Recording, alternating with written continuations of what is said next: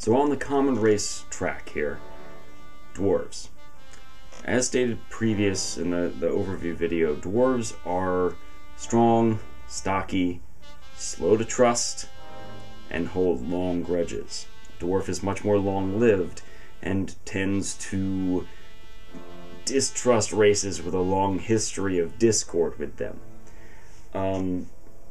They do, however, find the good in many races. It's not this blind hate. They don't like that elves tend to be sort of apart from civilization and apart from other races, and that bothers them. They think of elves as being sort of flighty and frivolous. Maybe, and that's probably just how a dwarf views it. However, they do respect the elves' combat ability and their smithing ability. They make very fine masterwork smithing, and they do respect that. So, in battle, especially against a common enemy like an orc, an orcish horde, elves can be trusted in battle. But there's that surface level tension at all times. And the dwarves tend to be a little bit more emotional than elves, so that may come out in other ways. Being strong and hardy, the base dwarf, before we get into subraces, grants you a +2 to your constitution score, which makes sense. They're very sturdy folk. They're used to living in mountainous conditions. They just tend to be a bit tougher than the average bear, which is great. Though your size is medium, and that has to do more with kind of your girth, your overall build, your speed is 25 feet, and that's because you're shorter than a human. You're still considered medium, so you are granted no bonuses or disadvantages for being small or large. You are just medium, but your speed is 25 feet, so you can move 5 squares in a round as opposed to 6. However, being a dwarf, many non-human races have this ability called dark vision, so you can see in low and dim light up to 60 feet is the base. So you get dark vision, we can just call it dark vision 60. There are some other races that have superior dark vision that doubles that number up to 120 feet, which is pretty awesome. And then there's some creatures that have dark vision 30. But if all you see is dark vision, it's assumed it is 60 feet, up to 60 feet, which is very good. Also, being a dwarf and being in mountainous regions, you have resistance to poison. This means you have advantage on saving throws versus poison, and if you do take poison damage, you are resistant to it, which means you take half damage. So that's pretty cool. You were also granted Dwarven combat training, which is proficiency with certain weapons. This is completely separate from your class, which is a big help, especially if you end up being a caster or a class that can't use bladed weapons. You have training in bladed weapons because of your Dwarven combat training. You have a specific training in the great axe, the hand axe, the warhammer, and the light hammer, which makes a lot of sense given the Dwarven lifestyle. You know, a lot of masonry, a lot of hard labor, a lot of battle. That's a dwarf. Awesome. You also gain 1 tool proficiency, and you have a specific choice of 3 of those tools. So choose between either smith's tools, so making stuff, making armor, weapons, that kind of stuff, a brewer's supplies, which allow you to brew drinks, ale, may even help with potion making later and alchemical skills later. Tends to be helpful, but those require other elements, which we'll get to much later. And finally, mason's tools, so stuff for construction, for making mortar, pestle, bricklaying, that kind of stuff. So you can build buildings and structures with your mason's tools.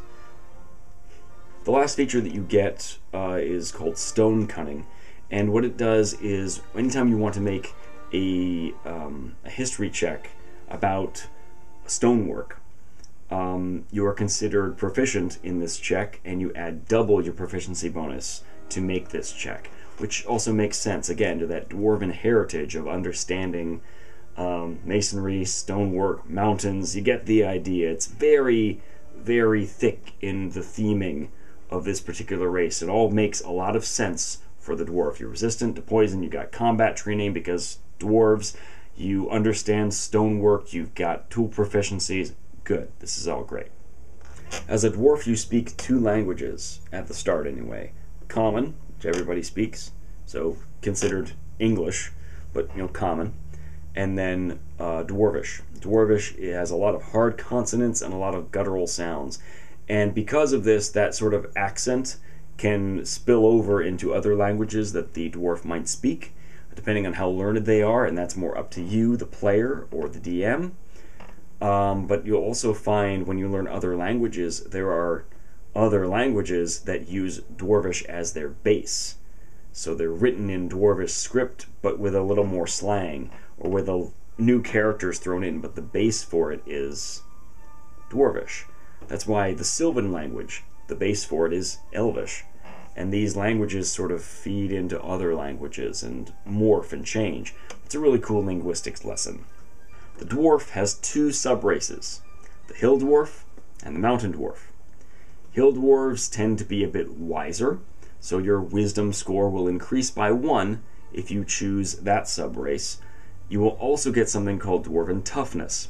Dwarven Toughness adds 1 hit point to your hit point total, your hit point maximum, every level, including first level. So every level, on top of whatever you rolled, whatever you got for your Constitution modifier, you get 1 more on top of that every level. Anything that gives you more hit points is awesome, because hit points can be the difference between life and death in this game. And even just 1 can make a huge difference. The Mountain Dwarf increases your strength score by 2, and it gives you additional armor training in light armor and medium armor. Again, this training proficiency is in your race. It is completely separate from your class. This is a big help, especially if you end up choosing a class that has no armor proficiencies. If you end up being a wizard that can wear no armor, this is a big deal because you're proficient with medium armor, light and medium, but up to medium armor. That can be a huge help, just granted from your race alone. Now, dwarves, I've never been a dwarf. I've never played a dwarf. I think in another campaign, very soon I'm going to try and play a dwarf and see how I like it. But many students, many fellow players, many friends have played dwarves in many different classes and been extremely successful. My favorite was seeing a dwarven sorcerer, because they're proficient in medium armor, and this dwarven sorcerer had a warhammer and a battle axe and is running around casting firebolt and having a grand old time and not dying right away because their armor was high enough and then their dexterity was high enough on top of it to make sure that they didn't just straight up be killed. It's a smart thing to do. And I'm going to say this probably for all the races. You can be whatever class you want in whatever race you want, especially now that in 5th edition the detriments have been removed from the ability score increases. You will always gain something from your race. And that's a big deal.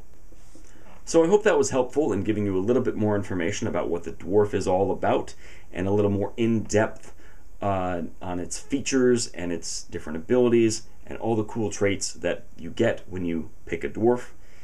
If it's not for you, don't worry, we're hitting up elf next time.